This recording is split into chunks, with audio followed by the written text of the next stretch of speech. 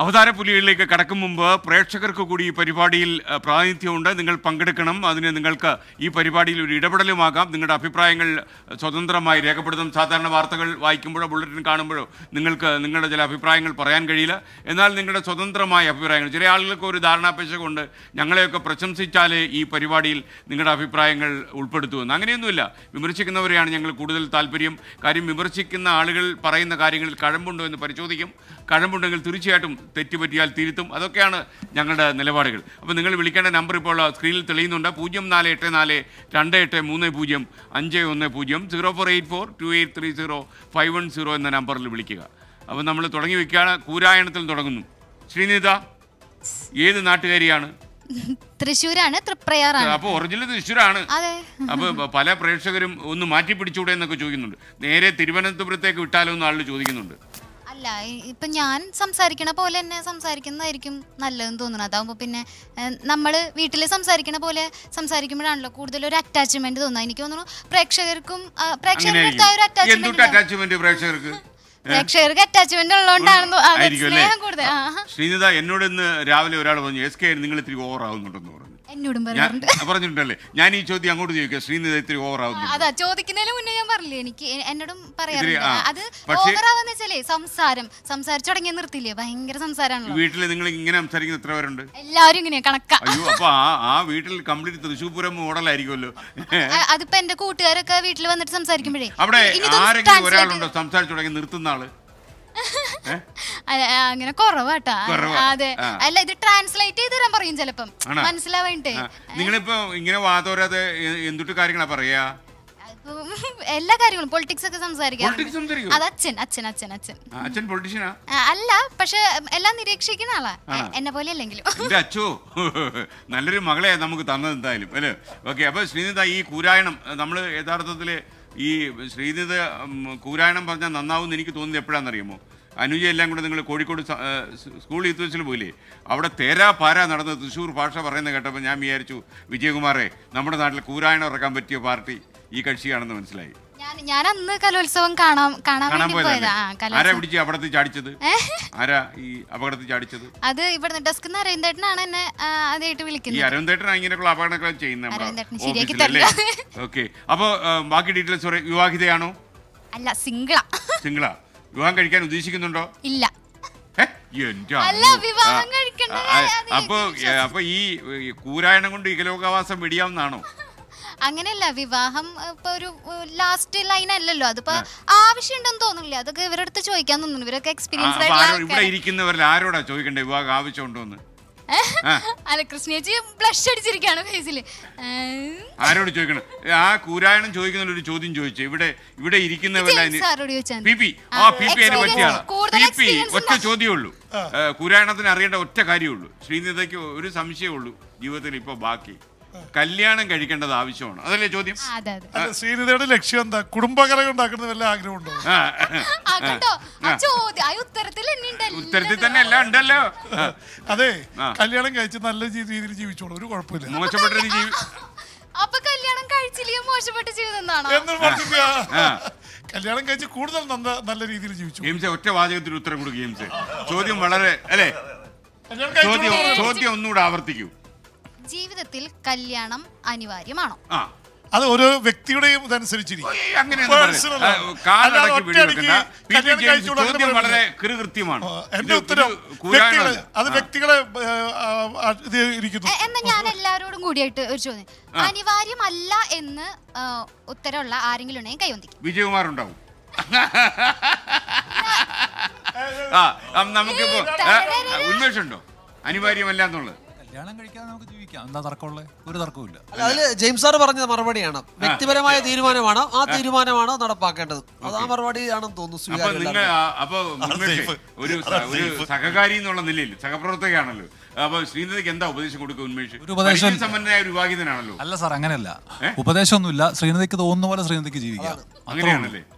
ഞാൻ സ്വപ്നം കണ്ട കിനാശേരി. സ്വപ്നം ഞാൻ സ്വപ്നം കണ്ട കിനാശേരി. വ്യക്തിപരമാണ്. അപ്പൊ വ്യക്തിപരമായിട്ടുള്ള കാര്യമായിട്ട് നമ്മൾ മാറ്റുന്നു. വി പി ജെയിംസ് അത്ഭുതകരമായി രക്ഷപ്പെട്ടു. തലനാരിടയ്ക്ക് ഇതിൽ ഡെവിളാരാന്നുള്ള പ്രശ്നം. കടലിന് ചേർത്താനോ. അപ്പോൾ നമുക്ക് ശ്രീനിധ ഒരു കാര്യം കൂടി, എങ്ങനെ ഇരുന്ന ഒരു സാഹചര്യത്തിലാണ് 24-ൽ കൂരായണത്തിൽ ഇറങ്ങിയത് മനസ്സിലായി, പ്രേക്ഷകർക്ക് മനസ്സിലായി, എങ്ങനെയാണ് ഒരു ജേർണലിസ്റ്റിന്റെ ലൈഫ് മതിയെന്ന് മനസ്സിലാക്കിയത്? അത് ഞാൻ പഠിച്ചോ ജേർണലിസം? ജേർണലിസം എനിക്ക് ഡിഗ്രിയും PG ഡിപ്ലോമയും ജേർണലിസം തന്നെയായിരുന്നു. അത് കഴിഞ്ഞിട്ട് ഇതിനു മുമ്പ് 2 സ്ഥാപനങ്ങളിൽ വർക്ക് ചെയ്തിട്ടുണ്ട്. ആദ്യ സ്ഥാപനം ഇറങ്ങിയോടി അല്ല, ആദ്യ സ്ഥാപനം നമ്മുടെ റിപ്പോർട്ടറായിരുന്നു, ഒറിജിനൽ റിപ്പോർട്ടറായിരുന്നു. അല്ല, ഞാൻ ഇറങ്ങിയതാ. പിന്നെ കൈരളിയിലായിരുന്നു എനിക്ക് കുറച്ചുകൂടെ ഈ പറഞ്ഞതുപോലെ എല്ലാ പാഠങ്ങളും പഠിക്കാനായിട്ടുള്ള ബാലപാഠങ്ങൾ ജേർണലിസത്തിന്റെ പഠിച്ചത് കൈരളിയിൽ നിന്നായിരുന്നു. പിന്നെ ഇവിടേക്ക് വന്നു. ഇറങ്ങി പോരുന്നതിന് മുമ്പ് ജോൺ ബ്രിട്ടാസിനോട് പറഞ്ഞിരുന്നു? അല്ല, ബ്രിട്ടാസ് സാറിന് ഈ പറഞ്ഞ പോലെ ഞാനും അവിടെയും സറ്റയർ ചെയ്തിരുന്നു. അപ്പൊ സാറാണ് ഇതുപോലെ ആദ്യമായിട്ട് അഭിനന്ദിച്ചുകൊണ്ട് സംസാരിക്കുന്നത്. അപ്പൊ നമുക്ക് ഭയങ്കര കൂടുതൽ ഇൻസ്പിറേഷൻ ആയി. ഡിജിറ്റലായിരുന്നു ആദ്യം വീഡിയോസ് ചെയ്തിരുന്നത്, പിന്നെ ചാനലിൽ ചെയ്യാൻ തുടങ്ങി. അപ്പൊ സാറിന്റെ ഒരു മോട്ടിവേഷനിലാണ് അങ്ങനെ ചെയ്തത്. എന്താ പറഞ്ഞെന്ന് പറഞ്ഞില്ല? സാറിനോട് യാത്ര പറഞ്ഞപ്പോ സാറ് പറഞ്ഞ എവിടെങ്കിലും പോയി നന്നാവണമെന്ന് പറഞ്ഞോ, എവിടെങ്കിലും പോയി നന്നാവണം തന്നെയാണ്. ഗോപി, ഇത് കൂരായണത്തെ കുറിച്ച് ഗോപിയുടെ ഒരു അസസ്മെന്റ് എന്താണ്? ഗോപിയല്ലേ എക്സിക്യൂട്ടീവ് എഡിറ്റർ. കൂരായണത്തെ കുറിച്ച് ഇപ്പൊ നാട്ടുകാരിപ്പോ ശ്രീനിധനെ പറയുന്നു പുറത്തേക്ക് ഇറങ്ങാൻ വയ്യ, നാട്ടുകാര് ഈയിടെ എന്നോട് കണ്ടപ്പോ പറഞ്ഞു റെയിൽവേ സ്റ്റേഷനിൽ പോകാൻ പറ്റുന്നില്ല, കല്യാണത്തിന് പോകാൻ പറ്റില്ല, ചരമത്തിന് പോകാൻ പറ്റുന്നില്ല, ആളുകൾ സെൽഫി എടുക്കുന്നു, ആള് കൂടുന്നു, പല പല പ്രശ്നം, ട്രാഫിക് ബ്ലോക്ക് ഉണ്ടായി എന്ന് പറഞ്ഞില്ല. ഒരുപാട് പേര് അത് ഞങ്ങള് ഈ ഒരു സദസ്സിൽ വെച്ച് നമ്മൾ പറയാൻ ഉദ്ദേശിച്ചല്ലെങ്കിൽ പോലും ഒരുപാട് പേർക്ക് ശ്രീനിധ ഇഷ്ടമാണ് കേട്ടോ. ശ്രീനിധയുടെ കൂരായണവും ആ പറച്ചിലും അല്ല തൃശ്ശൂരും ഒക്കെ ഇഷ്ടമാണ്. തൃശ്ശൂർക്കാരുടെ സ്വന്തം അവതാരകയായിട്ട് മാറിക്കഴിഞ്ഞു. പി ജെയിംസ് ഒക്കെ ഈ കൊമ്പടി ഞാമക്കല് പോയിട്ട് ഒരു കാര്യം. നമ്മളിവിടെ നമ്മളങ്ങനെയൊന്നുമല്ല, അന്തർദേശീയം. അപ്പോൾ ഹാഷ്മി, നമുക്ക് വളരെ പ്രധാനപ്പെട്ട ഒരു കാര്യമുണ്ട്. ഇന്ന് സംസ്ഥാനത്ത് നല്ല മഴയായിരുന്നു, പല സ്ഥലങ്ങളിലും മഴ പെയ്തു. ഒരു വാർത്താ അവതാരകൻ എന്നുള്ളതിലെ മഴയെക്കുറിച്ചുള്ള ഒരു ഇന്നത്തെ ഒരു അറിവെന്തായിരുന്നു? ഇതുവരെ പെയ്ത മഴ കുറവാണെന്നാണ് കണക്ക്. എങ്കിൽ കൂടിയും ആഞ്ഞു പെയ്യുമ്പോൾ, പെരുമഴ പെയ്യുമ്പോൾ ഒരു വെള്ളപ്പൊക്കത്തിലൊക്കെ പെട്ട അനുഭവം ഉള്ളത് കാരണം ഒരു ചെറിയ ഒരു പേടിയും ചങ്കടിപ്പും ഉണ്ടാവും. പക്ഷേ ഇന്ന് ഉച്ചയോടുകൂടി അത്യാവശ്യം മഴ അങ്ങ് ഒതുങ്ങി.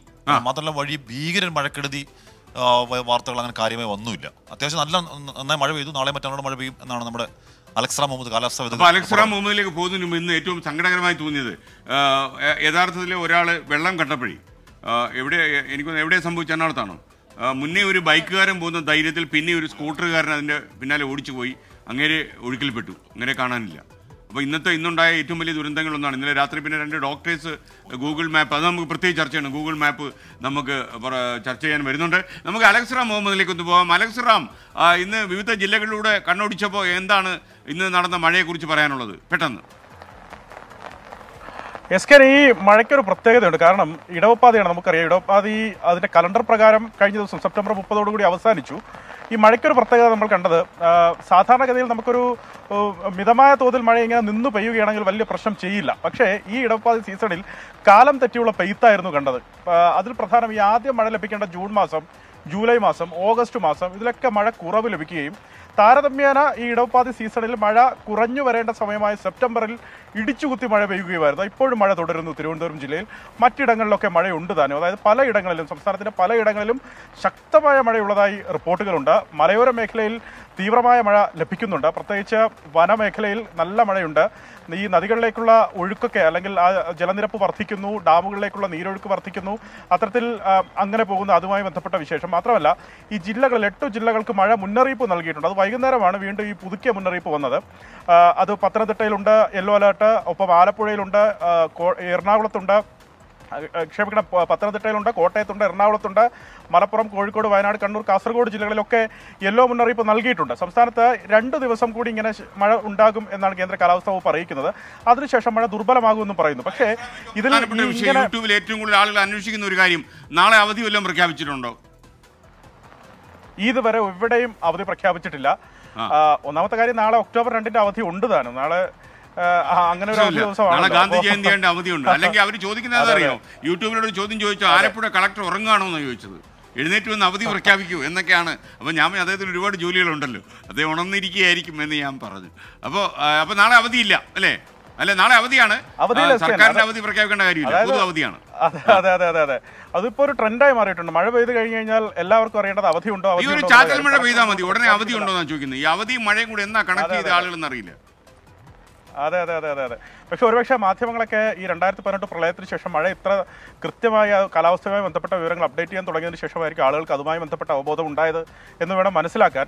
പക്ഷേ ആളുകൾ ഇപ്പോൾ ചെറിയ മഴ പെയ്താൽ എസ് കെ സൂചിപ്പിച്ചതുപോലെ അവധി ഉണ്ടോ എന്നാണ് ആദ്യത്തെ ചോദ്യം. കളക്ടർ എവിടെ ഉറങ്ങുകയാണോ എന്നാണ് ചോദ്യം. ഈ എല്ലാ ജില്ലാ കളക്ടർമാർക്ക് നമ്മൾ ആവർത്തിച്ച് പറയുന്നതാണ്, ജില്ലാ കളക്ടർമാർക്ക് അത്തരം ഒരു അധികാരമുണ്ട്. മഴ കൂടുതലായി പെയ്യാൻ സാധ്യതയുണ്ട് എങ്കിൽ അവർ അവധി നൽകും. ഇനി അതല്ല, പ്രാദേശികമായി അവധി നൽകണമെങ്കിൽ പോലും താലൂക്ക് അടിസ്ഥാനത്തിൽ അവർ അവധി നൽകും. അവിടെ മഴയോ വെള്ളപ്പൊക്കമോ ക്യാമ്പ് തുറക്കുന്നതിനുള്ള സംവിധാനമോ ഒക്കെ ഉണ്ടെങ്കിൽ അവർ അതൊക്കെ പരിശോധിക്കും. അത് നമ്മൾ ചോദിച്ച് മിനക്കെടേണ്ട കാര്യമില്ല, അതവർക്ക് മനസ്സിലാക്കാം. കാരണം ഇവിടെ സംസ്ഥാനത്ത് തന്നെ ഒരു ദുരന്ത നിവാരണ അതോറിറ്റി ഇവിടെ 24 മണിക്കൂറും പ്രവർത്തിക്കുന്നുണ്ട്. അവർ ഈ കാര്യങ്ങളെല്ലാം സസൂക്ഷ്മം വീക്ഷിക്കുന്നുണ്ട്. അവിടെ ഉദ്യോഗസ്ഥർ പാതിരാത്രി പോയാലും ഉദ്യോഗസ്ഥർ അവിടെ ഇരുന്ന് സംസ്ഥാനത്തെ മഴ വിവരങ്ങളും മറ്റുമൊക്കെ വിലയിരുത്തുന്നതും എവിടെയെങ്കിലും പ്രശ്നങ്ങളുണ്ടോ എന്നൊക്കെ അറിയുന്നതും കാണാം. എസ് കെ നേരത്തെ സൂചിപ്പിച്ചതുപോലെ വിതുര പൊന്നാഞ്ചുണ്ടിലാണ് നേരത്തെ ഒരാൾ ഈ ഒഴുക്കിൽപ്പെട്ട വിവരം ഉണ്ടാകുന്നത്. അത്തരം വിവരങ്ങൾ പോലും ഈ അവിടുത്തെ ഉദ്യോഗസ്ഥർക്ക് പെട്ടെന്ന് തന്നെ, അതായത് സ്പോട്ടിൽ തന്നെ ലഭിക്കുന്നു എന്നുള്ളതാണ്. അത്ര ആക്റ്റീവായി അവരോട് ഇരിക്കുന്നുണ്ട്. അതുകൊണ്ട് എല്ലാ വകുപ്പുകളിലേക്കും അവർ മെസ്സേജ് കൊടുക്കും. അതുകൊണ്ട് കൃത്യമായ ഒരു ഏകോപനം സംസ്ഥാന തലത്തിൽ നടക്കുന്നുണ്ട്. അതുകൊണ്ട് അത്തരം കാര്യങ്ങളൊന്നും പൊതുജനങ്ങൾ പേടിക്കേണ്ടതില്ല. അവധി പ്രഖ്യാപിക്കണമെങ്കിൽ അതാത് കളക്ടർമാർ അവധി പ്രഖ്യാപിക്കുകയും ചെയ്യും. Okay, thank you അലക്സറാം Muhammad. താങ്കൾ കൂടി നമ്മുടെ ദുരന്ത നിവാരണ അതോറിറ്റിക്ക് സമീപം ചേർന്ന് അല്ലേ മഴയെക്കുറിച്ച് കൂടി അസസ് ചെയ്ത് വേണമെങ്കിൽ വീണ്ടും ചേർന്നുള്ളൂ. ഇനിയും രാത്രി 12 വരെ സംപ്രേഷണം ഉണ്ടല്ലോ, അപ്പോൾ ആയിരിക്കട്ടെ. അപ്പോൾ കൂരായണം നമ്മൾ അപകടത്തിലായെന്ന് സംശയമുണ്ട്. ചില മഹാത്മാക്കൾ ഞാൻ കല്യാണം കഴിച്ചോളാം എന്നും പറഞ്ഞൊക്കെ സന്ദേശങ്ങൾ അയക്കുന്നു. ഞാനത് പ്രതീക്ഷിച്ചില്ല കേട്ടോ. തൊഴിലില്ലായ്മ പരിഹാരമായെന്ന് തോന്നുന്നു. അപ്പോൾ അവരോട് എന്താ പറയുന്നത്? തറപ്പിച്ചൊരു കാര്യം പറഞ്ഞത്, ഇനി അവരെ ഇനിയും കൊണ്ട് സ്വപ്നം കണ്ടിരിക്കണ്ട. എന്തായാലും വളരെ ധീരമായ നിലപാടാണ് നമ്മുടെ കൂരായണം എടുത്തിട്ടുള്ളത്. ശ്രീനേതയ്ക്ക് നിലപാട് തറയിൽ നിന്ന് കഴിഞ്ഞാൽ പിന്നെ അവിടെ നിന്ന് യാതൊരു കുലുക്കവുമില്ല. ഹോട്ടൽ മാറി പിടിച്ചു, വണ്ടി മാറിപ്പോട്ടെ അല്ലേ, വണ്ടി മാറിപ്പോട്ടെ. അപ്പോൾ ഈ ആഷ്മി, നമുക്ക് വളരെ കടുത്ത മത്സരം നേരിടുന്ന ഒരു കാലമാണ്. അപ്പോൾ ഇനിയും ചില ചാനലുകളൊക്കെ തന്നെ വരുന്നു എന്നും പറഞ്ഞിട്ട് ആപ്ലിക്കേഷൻ അടിച്ചിട്ടുണ്ട്. ആഷ്മിയുടെ ശ്രദ്ധപ്പെട്ടായിരുന്നു? അല്ല, അത് ഞാൻ പറഞ്ഞ ആഷ്മി നമ്മുടെയൊക്കെ ശ്രദ്ധപ്പെടുമല്ലോ. എന്നോട് ഈ ബാംഗ്ലൂരിൽ നിന്ന് ഒരു ഏജൻസി വിളിച്ച് ചോദിച്ചായിരുന്നല്ലോ, ഒരു പുതിയ ചാനൽ വരുന്നുണ്ട്, നിങ്ങൾക്ക് അത് ഹെഡ് ചെയ്യാൻ പറ്റുമെന്ന് ചോദിച്ചു. ഞാൻ പറഞ്ഞു ശമ്പളം പറഞ്ഞാൽ നിങ്ങൾക്ക് താങ്ങുമെന്ന് ചോദിച്ചു. അപ്പോൾ ശമ്പളം പറഞ്ഞു, അവർ കളിയാക്കല്ലേ എന്ന് ഫോൺ കട്ട് ചെയ്തു. അപ്പം അതുപോലെ എന്തെങ്കിലും നമ്മുടെ ശ്രദ്ധപ്പെട്ടിട്ടുണ്ടോ? മാത്രമല്ല, എൻ്റെ ഒരു നിരീക്ഷണത്തില് കേരളത്തിലെ 10 ലക്ഷം ആളിന് ഒരു വാർത്താ ചാനൽ എന്ന് വെച്ച് മിക്കവാറും കാണും. നമ്മൾ സ്വയം പര്യാപ്തം നേടാൻ പോവാണ് ഈ കാര്യത്തിൽ അല്ലേ. അപ്പോൾ നമ്മൾ ഇങ്ങനെ വന്നപ്പോഴാണ് അനുജ, ഒരുപാട് മത്സരങ്ങൾ വന്നപ്പോഴും നമ്മുടെ മത്സരം അധാർമികമായ വഴികളിലും പോകുന്നു. അനുജ ശ്രദ്ധിച്ചിട്ടുണ്ടോ? തീർച്ചയായിട്ടും ശ്രദ്ധിക്കുന്നുണ്ട്. എന്താ അനുജയ്ക്ക് അതിനെ കുറിച്ച് തോന്നി? ഒരു ഇത്രയും വർഷത്തെ പരിചയം അനുജയ്ക്ക് വാർത്താവതരണത്തിലുണ്ട്. ഒരു കാലത്തും നമുക്ക് പരിചയമില്ലാത്ത വഴികളിലൂടെ ഒക്കെ ചാനലുകൾ സഞ്ചരിച്ചു തുടങ്ങിയിട്ടുണ്ട് ഇപ്പോൾ.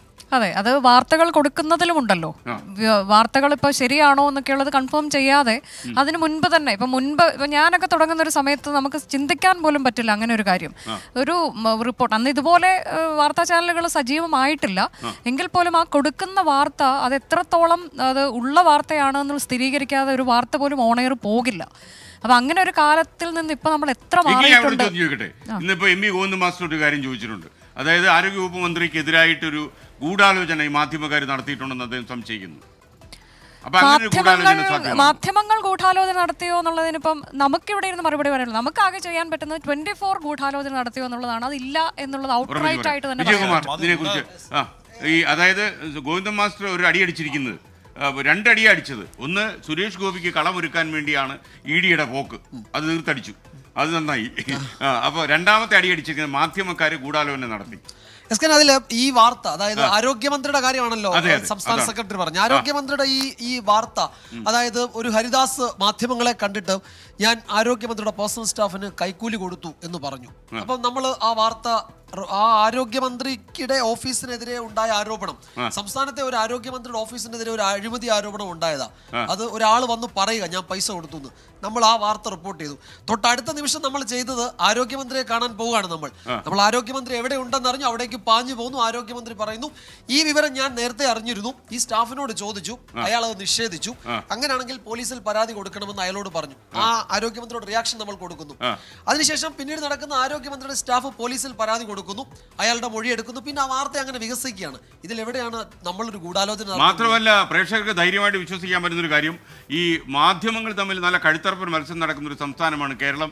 ഇവിടെ ഈ മാധ്യമ മുതലാളിമാരോ മാധ്യമ ഡയറക്ടേഴ്സോ മാധ്യമത്തിന്റെ തലപ്പത്തിരിക്കുന്ന ആൾക്കാരോ തോളിൽ കയറ്റി നടക്കുന്നത് ഉത്സവപ്പറമ്പിൽ വെച്ച് കാണുമ്പോൾ പോലുമില്ല എന്ന് നിങ്ങൾ മനസ്സിലാക്കുക.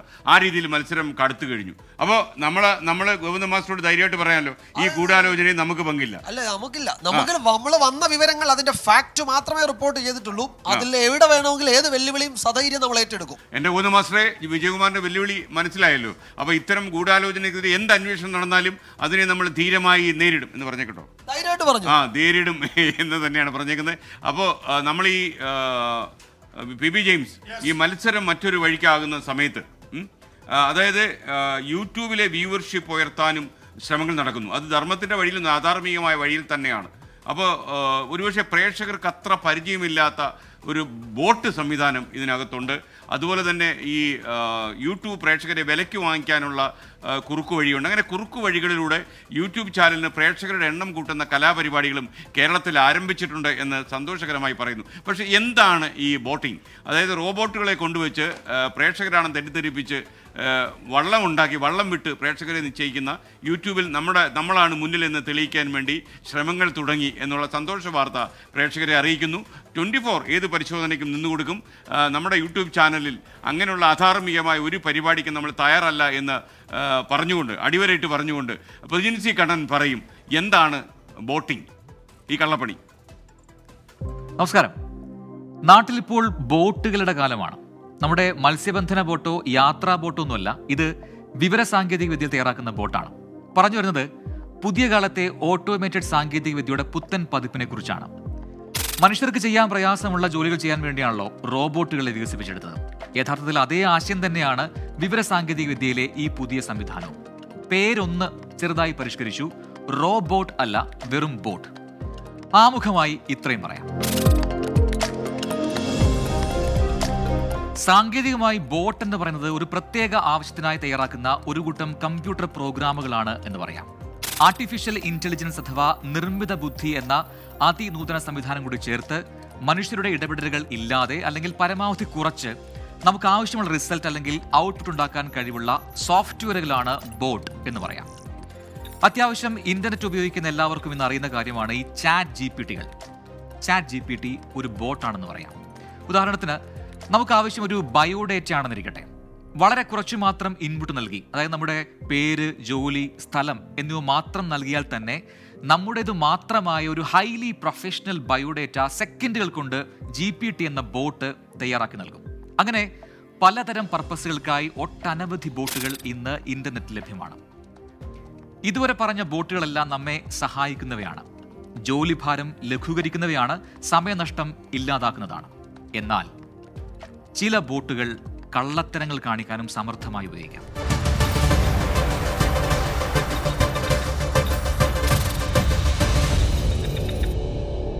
അതിലൊന്നാണ് ഈ യൂട്യൂബിൽ ഉപയോഗിക്കാൻ കഴിയുന്ന ബോട്ടുകൾ.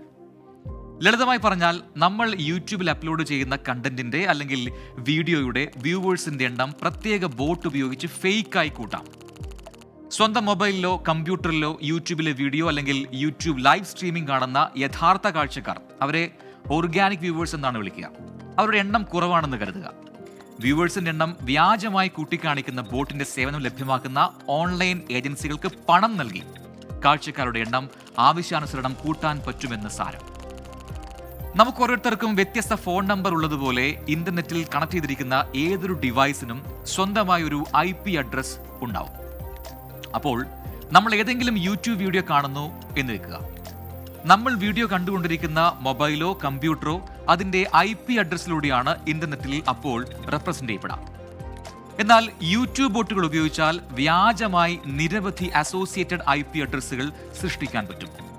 അതായത് യഥാർത്ഥത്തിൽ ആരും വീഡിയോ കാണുന്നില്ലെങ്കിൽ കൂടി വ്യൂവേഴ്സിന്റെ എണ്ണം വ്യാജമായി പെരുപ്പിച്ച് കാണിക്കാൻ സാധിക്കുമെന്നാണ് പറഞ്ഞു വരുന്നത്. ഇത്തരം ബോട്ടുകൾ പണം നൽകി ഇപ്പോൾ വ്യാപകമായി പലരും യൂട്യൂബ് വ്യൂവേഴ്സിന്റെ എണ്ണം കൂട്ടിക്കാണിക്കാൻ ഉപയോഗിക്കുന്നുണ്ട്. യൂട്യൂബിനെയും ഗൂഗിളിനെയും കബളിപ്പിച്ച് നടത്തുന്ന ഈ കള്ളത്തരം അവരുടെ ടേംസ് ആൻഡ് പോളിസികൾക്ക് എതിരാണ് എന്നതാണ് വാസ്തവം. അതായത് ഈ ഫേക്ക് പരിപാടി നടത്തുന്നവർക്കെതിരെ നടപടിയും പിഴയും ചുമത്തുമെന്ന് വ്യക്തമാക്കുന്നതാണ് യൂട്യൂബിന്റെ ഫേക്ക് മാനേജ്മെന്റ് പോളിസി. ഈ ലൈവ് സ്ട്രീമിംഗ് നടത്തുന്ന യൂട്യൂബ് ചാനലുകളിൽ ബോട്ട് ഉപയോഗിച്ച് വ്യൂവേഴ്സിനെ കൂട്ടിയിട്ടുണ്ടോ എന്ന് വളരെ എളുപ്പത്തിൽ മനസ്സിലാക്കാൻ പറ്റും. പൊതുവെ ആരും ലൈവ് കാണാത്ത സമയങ്ങളിൽ അസാധാരണമായി ലൈവ് വ്യൂവേഴ്സിന്റെ എണ്ണം കൂടിയാൽ ബോട്ട് ഇറക്കിയോ എന്ന് സംശയിക്കാം. ഇനിയുമുണ്ട്. സാധാരണ ലൈവിനിടെ പരസ്യം വരുമല്ലോ. അങ്ങനെ പരസ്യം വന്നു എന്നിരിക്കട്ടെ, കുറേയധികം യഥാർത്ഥ കാഴ്ചക്കാർ പെട്ടെന്ന് ഇറങ്ങിപ്പോകും. എന്നാൽ ബോട്ട് ഉപയോഗിച്ചുള്ള ഫേക്ക് കാഴ്ചക്കാരാണെങ്കിൽ പരസ്യം വന്നാലും എണ്ണം മാറാതെ അതുപോലെ നിൽക്കുന്നത് കാണാം. അതും അസാധാരണമാംവിധം. എന്തായാലും ഈ കള്ളക്കളികൾ കൊണ്ട് താൻ പൂരിമ കാണിക്കാം എന്നല്ലാതെ പ്രത്യേകിച്ച് ഒരു മെച്ചവുമില്ല എന്ന് മാത്രമല്ല, ഗൂഗിളിന്റെ പോളിസികൾക്ക് എതിരായതുകൊണ്ട് എപ്പോൾ വേണമെങ്കിലും പിടി വീഴാവുന്നതുമാണ്.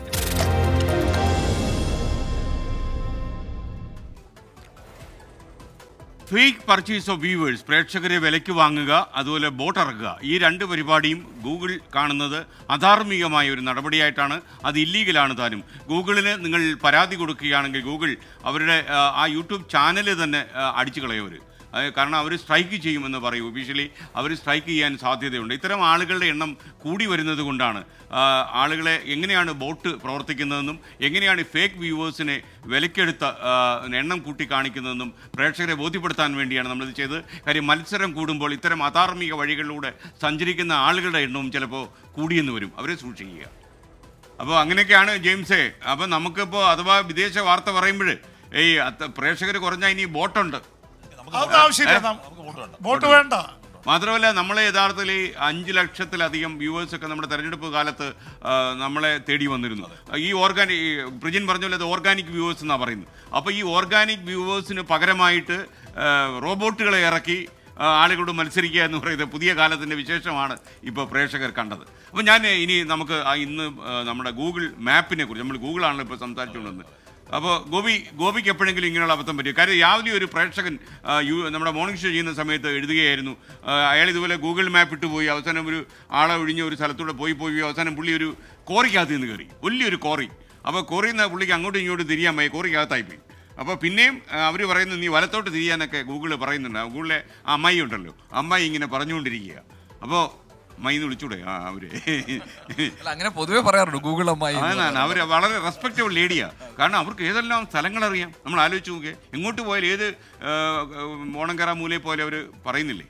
അപ്പൊ ഗോപിയുടെ അനുഭവം എനിക്ക് ഇങ്ങനെ വഴിതെറ്റിപ്പോയ ഒരു അനുഭവം എനിക്ക് ഉണ്ടായിട്ടില്ല. പക്ഷെ ചില സുഹൃത്തുക്കൾക്ക് അങ്ങനെ അനുഭവം ഉള്ളത് പറഞ്ഞിട്ടുണ്ട്. പക്ഷെ ഇന്നിപ്പോ ഇതിനകത്ത് ഇതിനകത്ത് പ്രധാനപ്പെട്ട ഒരു കാര്യം, ഇപ്പോൾ പോലീസ് അവരുടെ FB പോസ്റ്റിൽ അവർ ചില നിർദ്ദേശങ്ങൾ വെച്ചിട്ടുണ്ട്.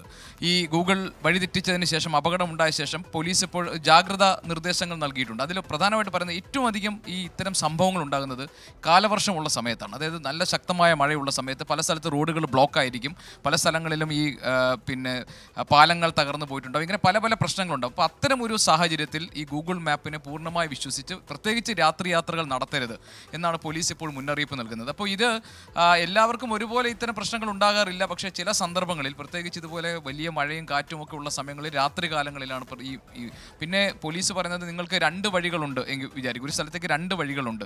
ആ വഴി നമുക്കറിയാവുന്ന ഒരു സൈൻ പോസ്റ്റ് ഉണ്ടെങ്കിൽ അത്തരം കാര്യങ്ങൾ ഗൂഗിളിൽ നേരത്തെ മാർക്ക് ചെയ്ത് വെക്കണം എന്നുള്ളതാണ്. നമുക്ക് നേരത്തെ തന്നെ അത് മാർക്ക് ചെയ്ത് നമുക്ക് വഴി തെറ്റാതിരിക്കാനുള്ള അങ്ങനെ പോലീസ് ചില നിർദ്ദേശങ്ങൾ ഇപ്പോൾ FB പോസ്റ്റിൽ ഇട്ടിട്ടുണ്ട് ഇതിന് ശേഷം, ഈ സംഭവങ്ങൾക്ക് ശേഷം. അപ്പോൾ പല ആളുകൾക്കും ഇങ്ങനെ അബദ്ധങ്ങൾ പറ്റുന്നുണ്ട്. ചിലർ വയലിന്റെ മുന്നിൽ വന്ന് നിൽക്കും, എളുപ്പവഴി നോക്കി ഗൂഗിൾ വഴി പോയിട്ട്.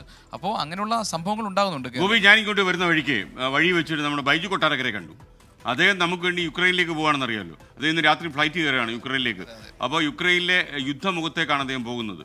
അതായത് മിസൈലുകൾ പാഞ്ഞു നടക്കുന്ന യുദ്ധത്തിൻ്റെ താഴ്വരയിൽ നിന്ന് 24-ന് നേരിട്ട് വാർത്തകൾ റിപ്പോർട്ട് ചെയ്യാനാണ് പോകുന്നത്. മാത്രമല്ല പ്രേക്ഷകരെ നമുക്കിപ്പോൾ ഈ സാഹചര്യത്തിൽ അറിയിക്കാനുള്ള ഒരു സന്തോഷ വാർത്തയുള്ളത്, ഇന്ത്യയിൽ നിന്ന് ആദ്യമായിട്ട് ഒരാൾക്ക് അക്രഡിറ്റേഷൻ കിട്ടിയിട്ടുണ്ട് യുക്രൈൻ. അത് ബൈജു കൊട്ടാരക്കരയ്ക്കാണ്. 24-ന്റെ വാർത്താ ലേഖകൻ എന്ന നിലയിലാണ് അദ്ദേഹം അവിടെ പോകുന്നത്. ഇനി കീവിലും കാർക്കീവിലും അതുപോലെ PB ജെയിംസ് സാധാരണ പറയുന്ന ഒഡേസയിലും യുദ്ധം കാര്യങ്ങൾ നടക്കുന്ന ഒരുപാട് സ്ഥലങ്ങൾ പറഞ്ഞ് എന്നെ പേടിപ്പിക്കരുത് കേട്ടോ.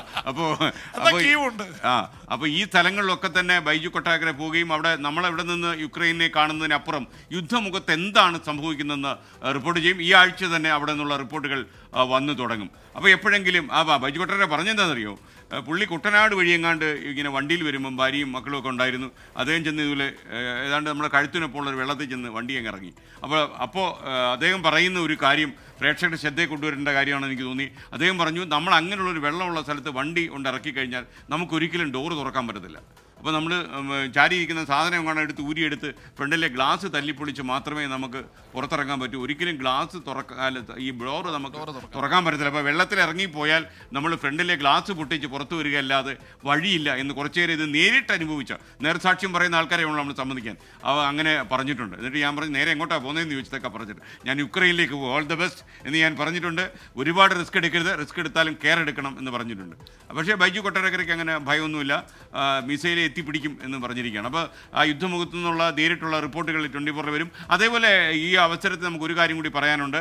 നമ്മളൊരു പുതിയ പരമ്പര ഒക്ടോബർ 14 തീയതി മുതൽ ആരംഭിക്കുന്നുണ്ട്. അത് സ്വപ്ന ചിറകുകൾ എന്നാണ് അതിന് പേരിട്ടിരിക്കുന്നത്. രാജ്യത്തിൻ്റെ അതിരുകളൊക്കെ മായ്ച്ച മലയാളികൾ ലോകത്തിൻ്റെ പല ഭാഗങ്ങളിലേക്കും ചേക്കേറിയിട്ടുണ്ട്, അവർ ലോക പ്രശസ്തരായിട്ടുണ്ട്. അങ്ങനെയുള്ളവരുടെ ഒരു സീരീസാണ് നമ്മൾ ആരംഭിക്കുന്നത്. എല്ലാ ശനിയാഴ്ചയും ആണത് സംപ്രേഷണം ചെയ്യാൻ പോകുന്നത്. ഡോക്ടർ ശശി തരൂരായിരിക്കും അതിലെ ആദ്യത്തെ അതിഥി. ഒരുപക്ഷെ തരൂർ നമുക്കറിയാവുന്ന തരൂരിനപ്പുറം അദ്ദേഹത്തിൻ്റെ ബാല്യം എങ്ങനെയായിരുന്നു, ഏത് വഴിയിലൂടെയാണ് അദ്ദേഹം UN ആസ്ഥാനത്തെത്തിയത്, അവിടെ അസിസ്റ്റൻറ്റ് സെക്രട്ടറി ജനറൽ ആയത്, ഇങ്ങനെയുള്ള ഒരുപാട് കാര്യങ്ങൾ പരിശോധിക്കുന്ന പരമ്പരയാണ് ആരംഭിക്കുന്നത്, സ്വപ്ന ചിറകുകൾ. അങ്ങനെ കുറേ പുതുമകളുമായി 24 വരികയാണ്. പിക്ക് സന്തോഷമായില്ലേ? അപ്പൊ കൃഷ്ണ, നമ്മുടെ ഈ ഗൂഗിൾ മാപ്പ് വെച്ച് വല്ല അബദ്ധം പറ്റിയിട്ടുണ്ടായിരുന്നു? ഗൂഗിൾ മാപ്പ് വെച്ച് 2 തവണ അബദ്ധം പറ്റിയിട്ടുണ്ടല്ലേ? ഞാൻ വിചാരിച്ചു ഇവിടെ ആർക്കും പറ്റിയിട്ടില്ല. ഒന്ന് മാഹിന്ന് ഞാനും ഹസ്ബൻഡും കൂടെ നല്ല ഇരുട്ട് സമയത്ത് രാത്രിയിൽ വരികയാണ്, അത്യാവശ്യം മഴയുണ്ട്. അപ്പൊ ഞങ്ങള് എളുപ്പത്തിലുള്ള വഴി ആണല്ലോ ഗൂഗിൾ പറയുന്നതെന്ന് വിചാരിച്ച് ഈ പറയുന്ന അന്നൊരു ചേട്ടനായിരുന്നു, ഈ ഗൂഗിൾ ആന്റി അല്ല ചേട്ടനായിരുന്നു. അപ്പൊ അദ്ദേഹം ഇങ്ങനെ വഴി പറഞ്ഞുകൊണ്ടിരിക്കുന്നു. ഞങ്ങൾ പെട്ടെന്ന് കുത്തനെയുള്ള ഒരു സ്ഥലത്ത് വന്ന് നിൽക്കുകയാണ്. അപ്പോ അവിടെ വന്നിട്ട് നിങ്ങൾ പൊക്കോളാൻ ഒരു പാലമുണ്ട്, നിങ്ങൾ പൊക്കോ എന്നാ പറയുന്നത്. നമ്മൾ നോക്കിയിട്ട് കുറ്റാക്കുറ്റിയിട്ടും ഒരു കുത്തനെയുള്ള സ്ഥലം അല്ലാതെ ഒന്നും കാണുന്നില്ല. അപ്പോൾ നമ്മൾ വണ്ടി തിരിച്ചു, സൈഡിലുള്ള ഒരു മനുഷ്യനോട് ചോദിച്ചു. അപ്പോൾ പുള്ളി പറഞ്ഞു അവിടെ ഒരു പാലത്തിന് കല്ലിട്ടിട്ടുണ്ട്. അപ്പൊ ഈ പാലം ശരിക്കും വരുന്ന ഒരു 10 വർഷത്തിന് ശേഷമായിരിക്കും. പക്ഷെ ഗൂഗിൾ വിചാരിച്ചു കല്ലിട്ട്, സാധാരണ മറ്റു രാജ്യങ്ങളിലൊക്കെ അങ്ങനെയാണല്ലോ, കല്ലിട്ട് കഴിയുമ്പോൾ പെട്ടെന്ന് തന്നെ പാലമൊക്കെ ഉണ്ടാവുമല്ലോ. തെറ്റിദ്ധരിച്ചതാകാം. അപ്പൊ ഗൂഗിൾ നമ്മളോട് പറയാ പാലമുണ്ട്, പൊക്കോ എന്ന് പറഞ്ഞിട്ട്. ഇന്ന് എനിക്ക് സംഭവിച്ച ഒരു അബദ്ധം. നമ്മൾ ഈ ഇപ്പം പ്രജൻ AI പറ്റി പറഞ്ഞല്ലോ, ആർട്ടിഫിഷ്യൽ ഇന്റലിജൻസിനെ നമ്മൾ ഒരുപാട് ഡിപ്പെൻഡ് ചെയ്യുന്നവരാണ്. അപ്പോൾ ഇന്ന് നമ്മൾ വാർത്ത വായിക്കുന്നതിന് മുമ്പ് ഞാൻ പെട്ടെന്ന് വിചാരിച്ചു ISLന്റെ കളിയെ പറ്റി ഒന്ന് ചോദിച്ചു നോക്കാം. Bad chat GPT. അപ്പം ഞാൻ ബാഡിനോട് ചോദിച്ചു ഇന്നത്തെ ISL മാച്ച് എങ്ങനെയാണ്. അപ്പോൾ എന്നോട് പറഞ്ഞു തരും ഇന്ന് ISL മാച്ച് ഇല്ല. അപ്പം ഞാൻ വിചാരിച്ചു ഇനി ഇയാൾക്ക് തെറ്റ് പറ്റിയതാണോ എനിക്ക് പറ്റിയതാണോ. അപ്പോൾ ഞാൻ ചോദിച്ചു ഈ ജംഷഡ്പൂർ വേഴ്സസ് കേരള ബ്ലാസ്റ്റേഴ്സ്. അപ്പോൾ പുള്ളി ഇങ്ങോട്ട് പറയാ മാച്ച് കഴിഞ്ഞു, ഇന്ന് 2-2 ഡ്രോ. അപ്പോൾ ഞാൻ നോക്കുമ്പോൾ 8 മണിക്ക് നടക്കുന്ന മാച്ച്. അപ്പോൾ ഞാൻ പറഞ്ഞു സോറി, ഇറ്റ്സ് എ മിസ്റ്റേക്ക്, ഇത് 8 മണിക്ക് നടക്കുന്ന മാച്ച്. അപ്പോൾ പറയാം I am sorry, it's A mistake, ഞങ്ങൾ ഒരു ഡെവലപ്പിംഗ് സ്റ്റേജിലാണ്, അതുകൊണ്ട് എനിക്ക് പറ്റിയ മിസ്റ്റേക്ക് ആണ്.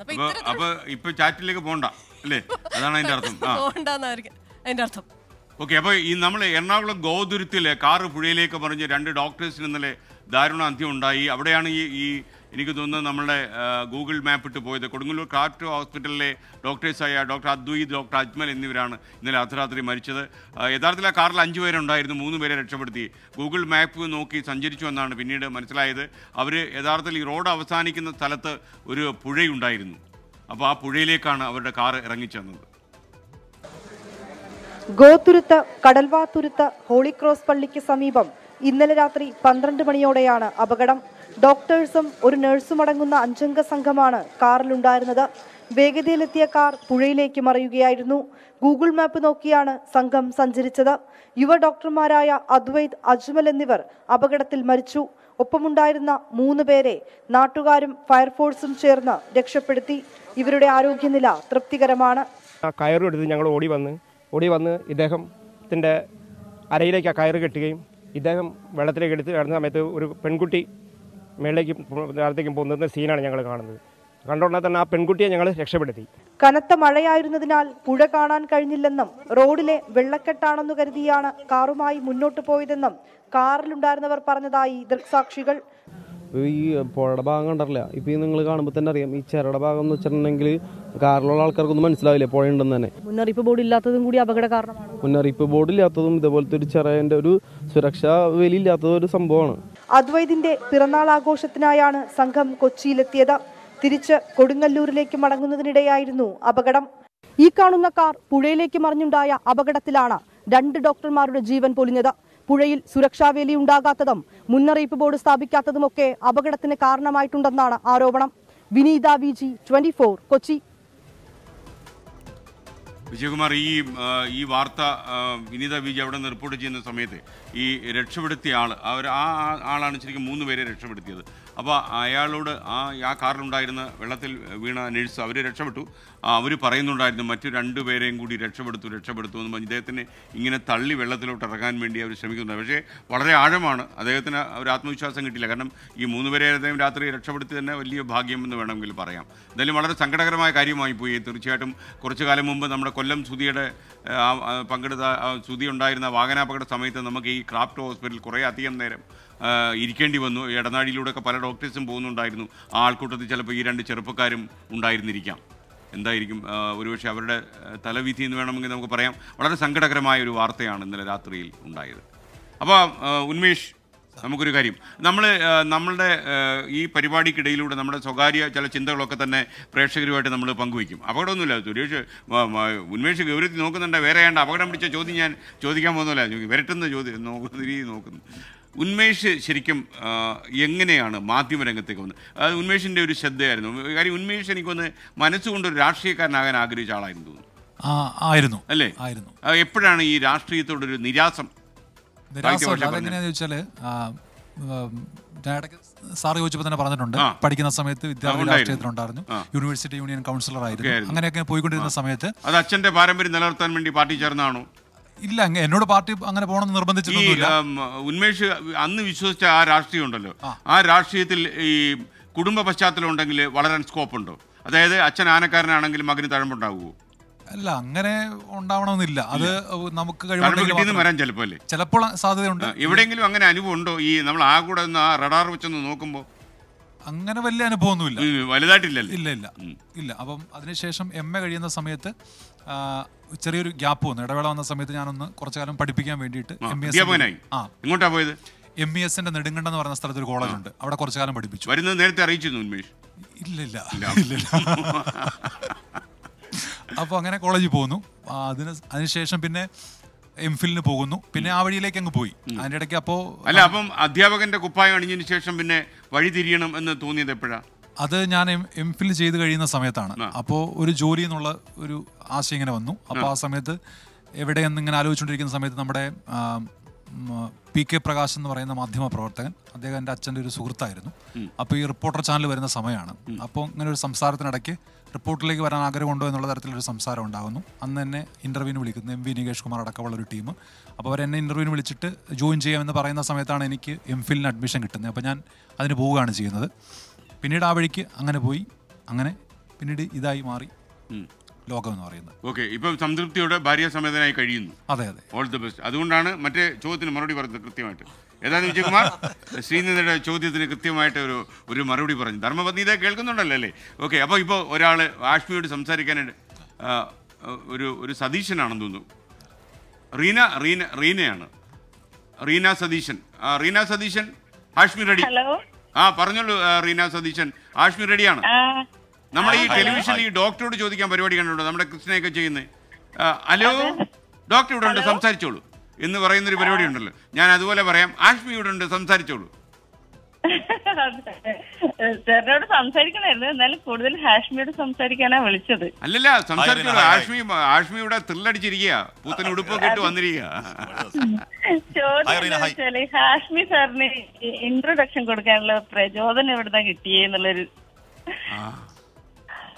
നല്ല ഇൻട്രൊഡക്ഷൻ അല്ല, ഇതിലും പ്രസംഗത്തിനെല്ലാം പറ്റിയ ഇൻട്രൊഡക്ഷൻ ആയിരുന്നു. നേരത്തെ നമ്മൾ കുറച്ച് പ്രസംഗമൊക്കെ ഉണ്ടായിരുന്നു. അപ്പൊ അതിന്റെ ഒരു ബാക്കിയാണത്. പിന്നെ നമുക്ക് പറയാനുള്ളത് പറഞ്ഞു വെച്ച് കഴിഞ്ഞാൽ പിന്നെ അതിന്റെ അടിസ്ഥാനത്തിൽ ചർച്ച നടക്കുമല്ലോ. അപ്പൊ അങ്ങനെ ഒരു അഡ്വാൻറ്റേജ് അതിനുണ്ട്. അപ്പൊ നമ്മളൊരു പോയിന്റ് ഒക്കെ പറഞ്ഞു വെച്ച് കഴിഞ്ഞാൽ അത് കേൾക്കാനായിട്ട് നമ്മൾ എൻകൗണ്ടർ വെക്കാറുണ്ട്. Thank you Reena. അതിന്റെ അർത്ഥം ആഷ്മി മനസ്സിലായോ? അത് അങ്ങനെയാണോ റീന? അത് കഴിയുമ്പോൾ ഓഫ് ചെയ്യുന്നതാണോ? അല്ല, ഒരു ഇൻട്രൊഡക്ഷൻ ഹാഷ്മി സാറിനോട് അങ്ങോട്ട് പറഞ്ഞോട്ടെ.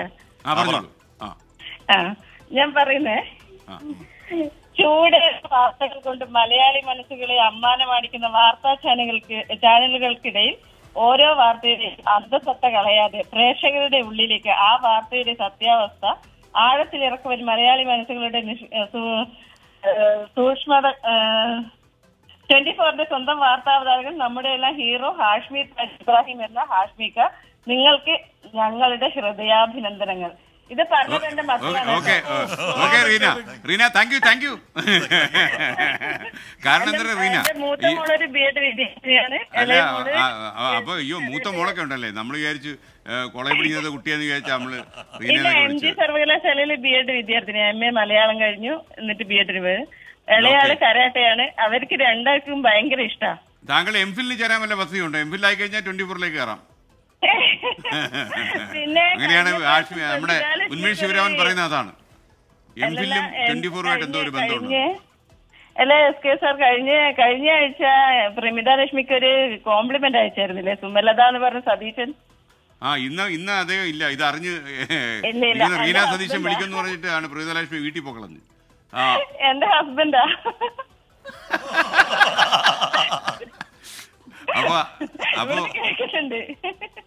അപ്പൊ is he still alive? Okay, വളരെ സന്തോഷം. പ്രയോജനം പറഞ്ഞേക്കാം കേട്ടോ. മാത്രല്ല സുമലതയുടെ ഇങ്ങനെ ചായ ഉണ്ടെന്നൊക്കെ പറയുന്നത് താങ്കൾ മാത്രമല്ല, ഒരുപാട് ആൾക്കാർ പറയുന്നുണ്ട്. ഇത് ഒരാൾ മാത്രം ഇതുവരെ അറിഞ്ഞിട്ടില്ല. സുമലത അറിഞ്ഞാൽ അന്ന് വിവരം അറിയും. അന്ന് അതോടെ തീരും. അപ്പൊ Reena Satheesan thank you for joining in our this programme. അപ്പോൾ വളരെ സന്തോഷം. അപ്പോൾ ആഷ്മിയുടെ ഈ അവതരണവും ആഷ്മിയുടെ കഥാപ്രസംഗവും മേൽക്കുമേൽ അല്ലെ നാൾക്ക് നാൾ വർദ്ധിക്കും. അപ്പോൾ മേൽഗതി ആ പ്രസംഗത്തിന് മേൽഗതി ഉണ്ടാവും എന്ന് തന്നെ നമ്മൾ വിശ്വസിക്കുന്നു. ഗോപിയുടെ ഒരു വരവ് എങ്ങനെയായിരുന്നു മാധ്യമരംഗത്തേക്ക്? വളരെ പെട്ടെന്ന് പറഞ്ഞാൽ യാദൃശ്ചികമായിട്ടാണ്. പിന്നെ ഒരു സുഹൃത്തിന് പ്രസ് ക്ലബ്ബില് ഫോം വാങ്ങാൻ വേണ്ടി കൂടെ പോയതാണ് ഞാൻ. അപ്പൊ അവിടെ തിരുവനന്തപുരം പ്രസ് ക്ലബ്ബിൽ എന്റെ സുഹൃത്തിന് വേണ്ടിയിട്ട്, പുള്ളിക്ക് ജേർണലിസ്റ്റ് ആവണമെന്ന് വലിയ ആഗ്രഹമായിരുന്നു. ഗോപിക്ക് അപ്പം എന്തായിരുന്നു? എനിക്ക് ഒരു അഭിഭാഷകനാകണം. ഏകദേശം പ്രായം ഡിഗ്രി കഴിഞ്ഞ ഡിഗ്രി കഴിഞ്ഞ സമയത്ത്. അപ്പം ഒരു 20 വയസ്സ്. അതെ 20 ആയിട്ടില്ല, 20 വയസ്സാകും. അതെ, ആ degree final year degree final year സമയത്താണ്, ഡിഗ്രി എക്സാം എഴുതുന്ന ആ സമയത്താണ്. അപ്പൊ നേരെ അവിടെ പോകുന്നു പ്രസ് ക്ലബ്ബിൽ. അപ്പൊ അവന് ഫോം വാങ്ങാൻ വേണ്ടിയാണ് പോകുന്നത്. അപ്പൊ അവിടെ ഒരു മത്തായിച്ചേട്ടുണ്ട്, വളരെ പ്രായമായ മത്തായിച്ചേട്ടൻ, മോനും കൂടെ ഒരു ഫോം വാങ്ങിച്ചോളൂ എന്ന് പറഞ്ഞു. അങ്ങനെ ഞാൻ ഫോം വാങ്ങി എഴുതി. അല്ലാതെ ഒരു ജേർണലിസ്റ്റ് ലുക്ക് പുള്ളിക്ക് ഫീൽ ചെയ്തു അല്ലേ? വാങ്ങിച്ചോളൂ പറഞ്ഞു. അങ്ങനെ യാദൃശ്ചികമായിട്ടാണ്. പിന്നെ എക്സാം എഴുതുന്നു, അതിനകത്ത് അങ്ങനെ പ്രസ് ക്ലബ്ബിൽ അങ്ങനെ വന്നു. അല്ല ജേർണലിസ്റ്റ് ആവണം എന്നൊരു വലിയ ആഗ്രഹം അങ്ങനെ ഉണ്ടായിരുന്നില്ല. എനിക്കൊരു അഭിഭാഷകൻ ആകണം എന്നായിരുന്നു ആഗ്രഹം. അഭിഭാഷകൻ? അങ്ങനെ ഒരു ചിന്ത വന്നത് കുട്ടിക്കാലത്ത് കോടതി കയറേണ്ടി വന്നു? ഇല്ല, അങ്ങനെയല്ല. എന്തോ ആ പ്രൊഫഷൻ ഇപ്പോഴും ഞാൻ ഒരു അഭിഭാഷകനെ വളരെ അസൂയോട് കൂടിയാണ് നോക്കുന്നത്. എനിക്ക് അങ്ങനെ ആകാൻ കഴിഞ്ഞില്ല എന്ന് ഞാൻ കരുതുന്നു. അത് സമയം പോയിട്ടില്ല. ഇല്ല, എനിക്ക് ലോ അക്കാഡമിയിൽ അഡ്മിഷൻ തിരുവനന്തപുരത്ത്. ഇനി സാധ്യമല്ല വിജയകുമാർ, ഒരു ഉപദേശം കൊടുക്കും. വിജയകുമാർ നിങ്ങളുടെ സുഹൃത്തല്ലേ? വിജയകുമാറിന്റെ താല്പര്യം അതായിരുന്നു.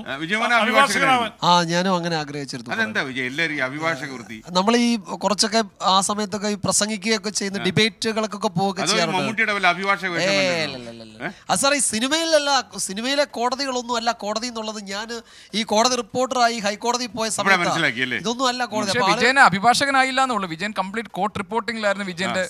എനിക്കൊരു മേൽവിലാസം ഉണ്ടാക്കി തന്നത് സിനിമയല്ല.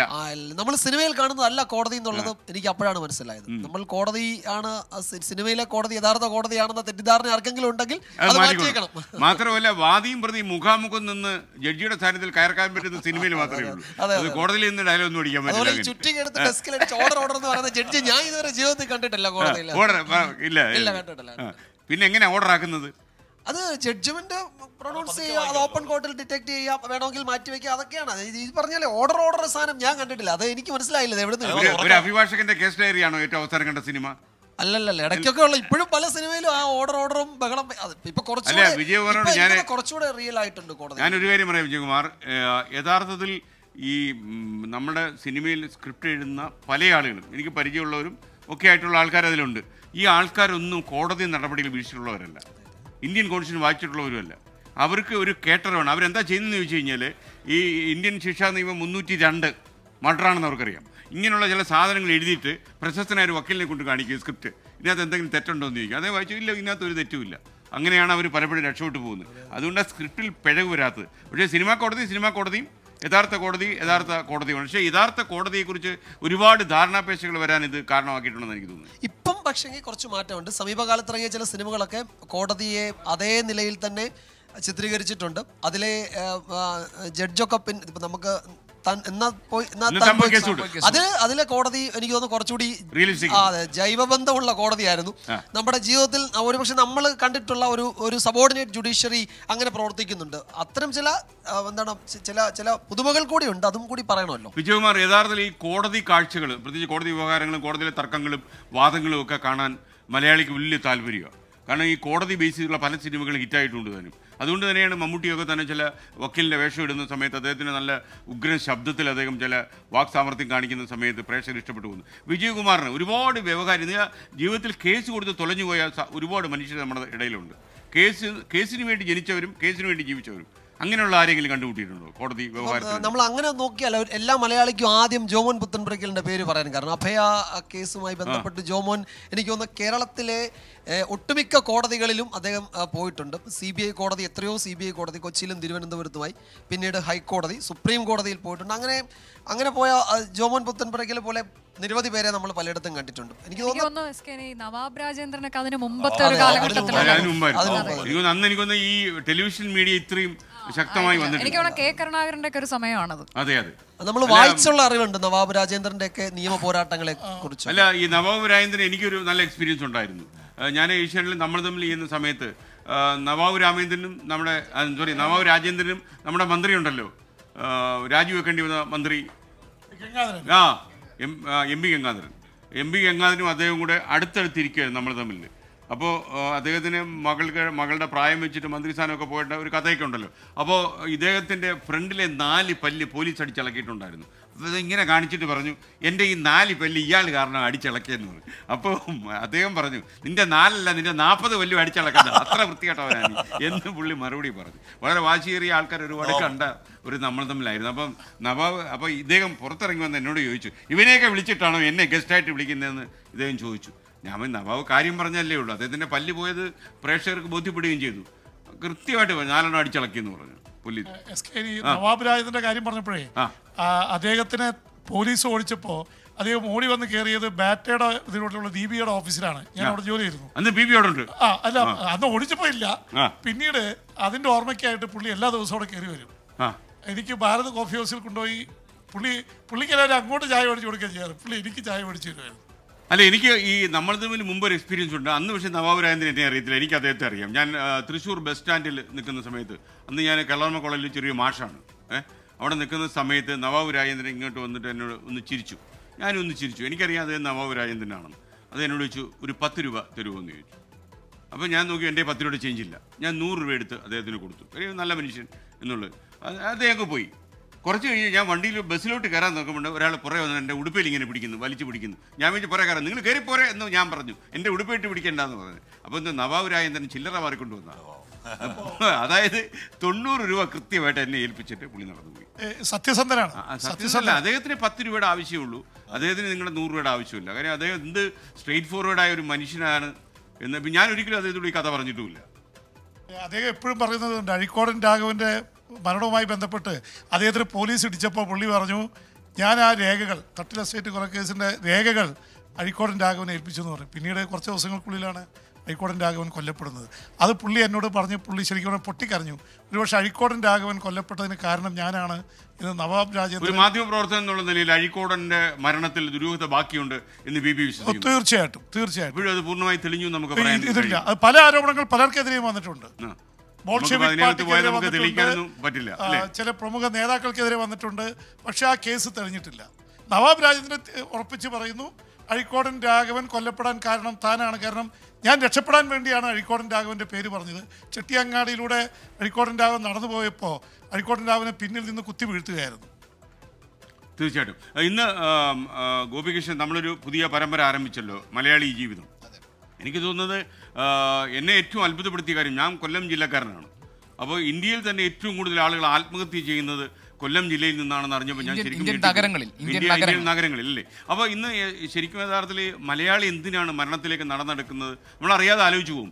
ഇന്ന് എത്ര ആളുകൾ അത് കണ്ടു എന്ന് നമുക്കറിയില്ല. പക്ഷേ കണ്ടവർ തീർച്ചയായിട്ടും നല്ല മഴയായിരുന്നു, പലയിടത്തും കറണ്ടില്ലായിരുന്നു, TV ഓഫായി കിടന്ന ദിവസമൊക്കെ ആയിരിക്കാമെന്ന്. പിന്നെ മാത്രമല്ല, വലിയ മഴ പെയ്യുന്ന സമയത്ത് TV ഓൺ ചെയ്യാൻ ചില വീട്ടിൽ സമ്മതിക്കില്ല. അങ്ങനെയൊക്കെ മുൻകരുതലൊക്കെ എടുത്ത വീടുകളെ കാണും. എന്നിരുന്നാലും കണ്ടവരോട് നമുക്ക് പറയാനുള്ളത്, ഇത്തരം അവബോധം ഉണ്ടാക്കുന്ന പരിപാടികൾ പ്രേക്ഷകർ തീർച്ചയായിട്ടും കാണും. ഗോപിയുടെ അനുഭവം എങ്ങനെയായിരുന്നു?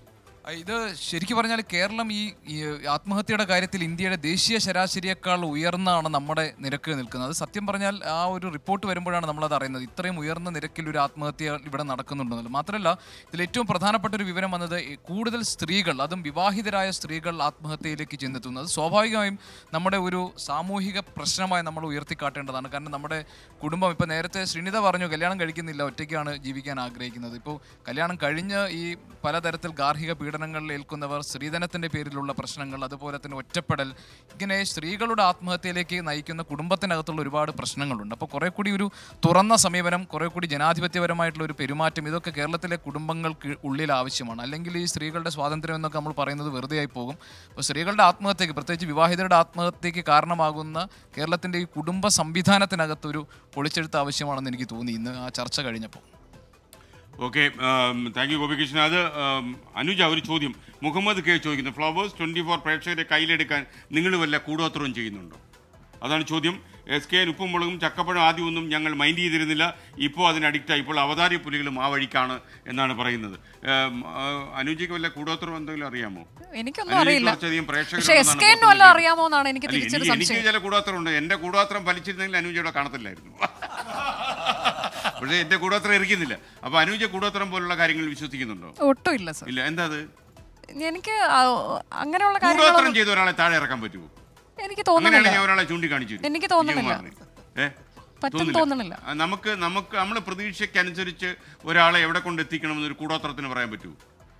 കൂരായണക്കാരിക്ക് എന്തോ ഒരു സംശയം ഉണ്ട് അതിനകത്ത്. അത് ശ്രദ്ധിച്ചതല്ലേ? ഓക്കെ, അനുജ പറയൂ. എനിക്ക് അറിയില്ല സാർ, ഈ കൂടോത്രം എന്നൊക്കെ പറയണത് എന്താണ്, നമ്മൾ കേട്ടിട്ടുണ്ടോന്നല്ലാതെ എനിക്ക് അതിനെ കുറിച്ച് കൂടുതൽ അറിയില്ല. ആർക്കോ കൂടോത്രം, നല്ല കൂടോത്രം ചെയ്തിട്ടുണ്ട്. ഉണ്ട്, തീർച്ചയായിട്ടും. മാത്രമല്ല ഈ ശത്രു സംഹാര പൂജയൊക്കെ തെയ്യം വഴി നടത്തുന്ന ഒരു കേസിനെ കുറിച്ച് ഞാൻ കണ്ണൂരിൽ നിന്ന് അറിഞ്ഞു. അതായത് ഒരാള് പൂജ നടത്തി ഒരാളുടെ ആരോഗ്യം നശിപ്പിക്കും. അപ്പോൾ അയാളുടെ അയലത്തോ കണ്ട് 2 വീടിന് അപ്പുറത്തും കണ്ട് ഒരു കൗണ്ടർ തെയ്യക്കാരനുണ്ട്. ആ ആരോഗ്യം നഷ്ടപ്പെട്ടു ആരോഗ്യം തിരിച്ചു പിടിക്കാൻ അയാൾ ഉപകരിക്കും. 2 മനുഷ്യരും അവിടെ കണ്ണൂരിൽ ജീവിക്കട്ടെ എന്ന് നമുക്ക് പറയാം. വളരെ ഇത് പറയുമ്പോഴേ ഒരു വ്യക്തിപരമായ അനുഭവത്തിന്റെ വളരെ മൈന്യൂട്ടായിട്ട് കാര്യം പറയുന്നു. അതെ, അല്ല, ഞാൻ ഇത് ശരിക്കും ഇങ്ങനെ 2 പേര് കൊച്ചി നഗരത്തിൽ പരാമർശിക്കപ്പെട്ടു എന്നുള്ളത് സത്യമാണ് ജെയിംസ്. അതായത് തെയ്യം വഴി പൂജ നടത്തി ഒരാളിൻ്റെ ആരോഗ്യം ക്ഷയിപ്പിക്കാൻ കഴിയുന്ന വിശ്വസിക്കുന്ന ഒരാളും, എന്നാൽ അങ്ങനെ അയാൾ ആക്രമിക്കാൻ ഇറങ്ങിയാൽ ആ തെയ്യത്തിന് കൗണ്ടർ തെയ്യം ഇറക്കാൻ പറ്റുന്ന മറ്റൊരാളും ഉണ്ടെന്ന് ഞാൻ ഇന്നാട്ടുകാരനല്ല, പാലയ്ക്ക് പോകുന്നു. ഓക്കെ, അപ്പോൾ ഇന്നാട്ടുകാരൻ മാപ്പ് വേണ്ടി വന്നാൽ ഞാൻ ഹാഷ്മിയോട് ആവശ്യപ്പെടും, നമുക്ക് എൻകൗണ്ടർ തുടങ്ങണം, കഥാപ്രസംഗം ആരംഭിക്കുക. ഓക്കെ.